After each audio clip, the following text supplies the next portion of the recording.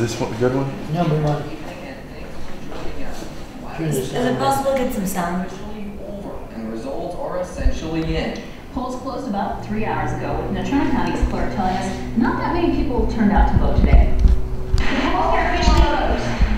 A good amount of the primary election results will come to you as no surprise, but in a couple of races, incumbents especially faced some serious challenges. Then our governor may have cinched the GOP nomination, but one opponent made him sweat just a little. So with all that said, let's check in now with Dean for those first results of this evening. Dean? Well, the incumbent Republican and Governor Matt Mead takes the GOP nomination, but not without Dr. Taylor Haynes making him work for it. Superintendent Cindy Hill, meanwhile, brings up the rear with 13% of the vote. Meanwhile, Pete Gosar is unopposed in the Democratic race for governor, so he and Governor Mead will face off in November. Our sister station down in Cheyenne spoke with Governor Mead after his victory this evening. He says he's taking this as a chance to prove to the people of Wyoming he's not giving up the fight. In Wyoming, you shouldn't take anything for granted. In other words, you've got to earn every single vote. And so Wyoming, of course, is very big and very challenging in Wyoming because we're such a strong Republican state. And then if everything turns out well tonight, we'll focus on the general in the same way we did the primary, taking nothing for granted and trying to get around the state and earn every vote. I understand you may take it, just I'm sure it's one that comes back and take over. All right, well, even though there wasn't a victory for Dr. Taylor Haynes tonight, there's still a celebration for the strong race that was fought there. Now we're going to check in with News 13's Wendy Lang, who's live at the scene where Taylor Haynes and his supporters are pretty proud of how well they did. Wendy, how are things going there? I'm live here at the Oil and Gas Commission building here in Casper at a support party for Taylor Haynes, and I'm actually here live with Dr. Haynes. So it's been a very exciting night, and based on the Associated Press, Governor Matt Mead has won the Republican nomination for the state of Wyoming. Which one was the Change like this is a 2-8. He's talking to Channel 2. The same time. He is actually out there at his campaign headquarters. Renata, what's the latest out there now? Well, Dr. Hardy did win the Democratic primary for a U.S. Senate seat. He'll go up against incumbent Mike Denby for the general election from McEwen. And he's with me right now, so Charlie, talk to us a little bit just about winning the primary tonight. It's exciting. It's exciting, I feel, for the people of Wyoming. One of our main things is that Senate seat is your seat. And I think it is flipped away from the people of Wyoming. So we're excited. Run with Charlie, that's the motto.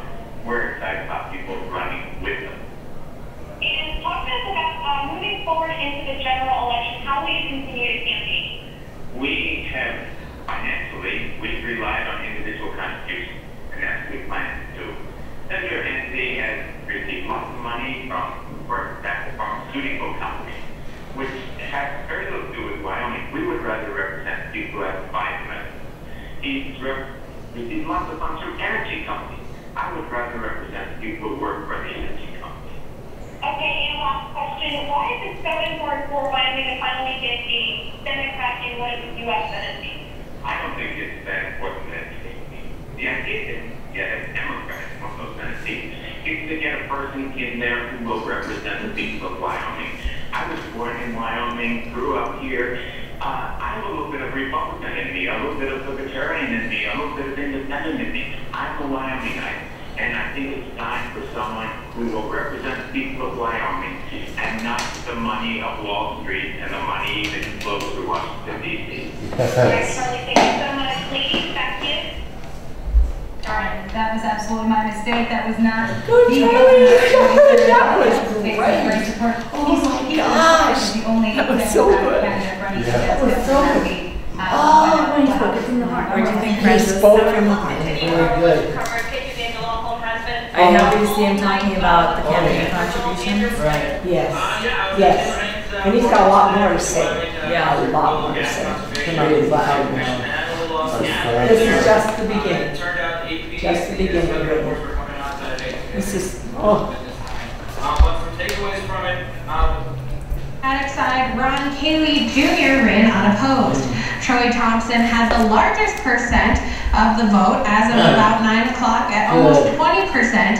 Emily Hasenhauer and Linda Heath are in a Troy Thompson won. Good. at around 13.4%. Mark Woods is close behind them with around 7%. There are currently 5 county commissioners with 3 seats open. These commissioners are responsible for administering county governmental services such as prisons and courts, property registration and building code enforcement, and public works such as road maintenance. We will keep you updated as these numbers come in. Sounded great.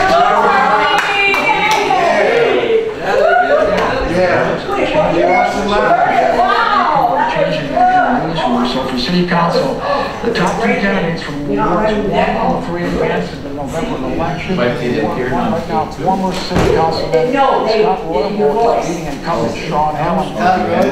On the news, yeah. Right there on your screen. Let's see who's Well, we changed. You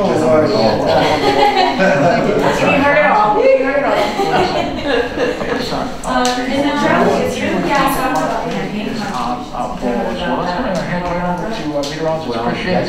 We're looking at tonight's first forecast. We'll be back with more results. Chris? All right, thank you, Bob. All this giant newspaper, they had the Secretary of State candidates, and they listed who had the most money. Instead of alphabetical order or anything else, it was money order. Money order. So what we have is money order candidates. Where would you like me? We can just set up right here. I know. You want me Yeah, in front of the. further away? No, the closer the better. When I hold the mic, I don't want to look stretching really far. Yeah, move those. No, that's move fine, this because it'll up. just be his face and the flag in the background. Perfect. This is fun. Hey, and I just want you to know that I feel like a very lucky person with these people helping me. I mean, some of them are helping me. These are some people who are making a documentary of this whole spring race. Okay, but Jillian Ballo won the Republican nomination for superintendent. We already heard that. Also, I'm behind. So What about Secretary of State? Okay. Still have the same questions again?